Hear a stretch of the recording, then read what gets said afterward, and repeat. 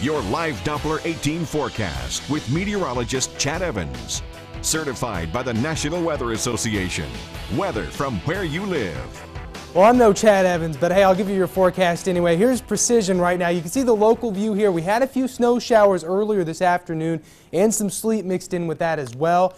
We've kind of been in a break here as we had a dry slot move in. You can see that right here on precision. Now, if you look a little farther to the west and a little bit to the south, you can see this snow starting to fill in here as we're getting some more moisture. Now, it's not looking like as much moisture as we originally thought is working into this system. So our snow totals may be cut down a little bit, but still something to watch as all the viewing area is still under a winter weather advisory. It's chilly out there right now. We're still in the teens at this hour. We might warm temperatures up just a little bit as we get an approach from that system from the south. They're 18 the current temperature right now.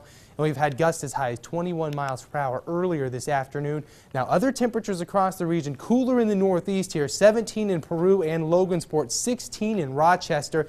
And if you go farther to the southwest where they're starting to feel that system pull in, 21 in Attica, 23 right now in Perrysville. Now, here's satellite radar showing you the extensive cloud cover that this system is bringing here.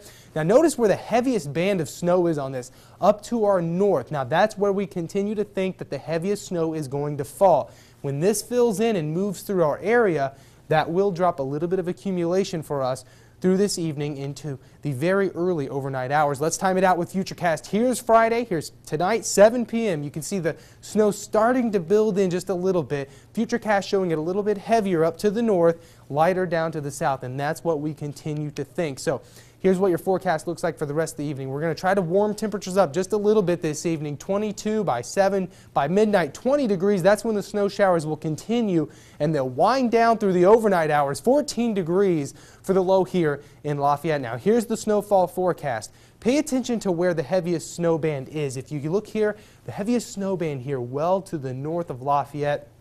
And that's where it's going to remain. We could see anywhere from 3 to maybe 4 or 5 inches. As the farther north of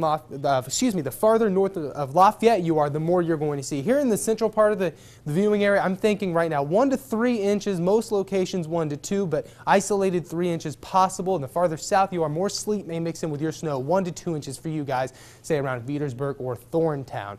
In Futurecast, Saturday morning, we'll clear the skies out and we'll stay clear through Saturday afternoon and evening, even into the beginning part of Sunday, looking pretty nice, even a little bit warmer too. Tomorrow's highs in the mid-20s, 25 in Logansport, 25 for the high in Peru. Again, tonight it'll be a little chilly. Roads could be slick as we expect a little bit of accumulation when that snow moves in. 14 tonight, 26 tomorrow, decreasing clouds throughout the day in the 7-day forecast. Doesn't look too bad on Sunday, 46, but then Monday we have a chance for maybe some rain and a few thunderstorms there. Still in the 40s, 36 by Tuesday. More rain chances by the end of next week. Okay, thanks so much.